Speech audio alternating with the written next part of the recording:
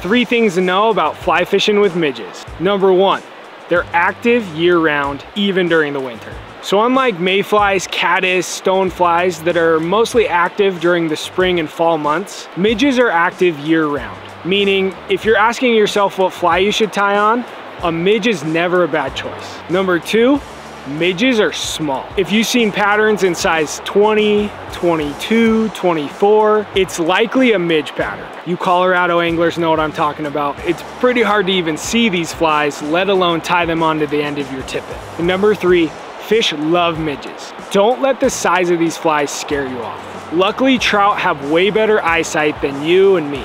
So when that fly is cruising by at 100 miles an hour, they're gonna pounce on it without a second guess. You'll be surprised at how many fish and how many big fish you can catch on midge patterns. So grab some warm clothes, put a couple of midges in your fly box, and go catch some fish.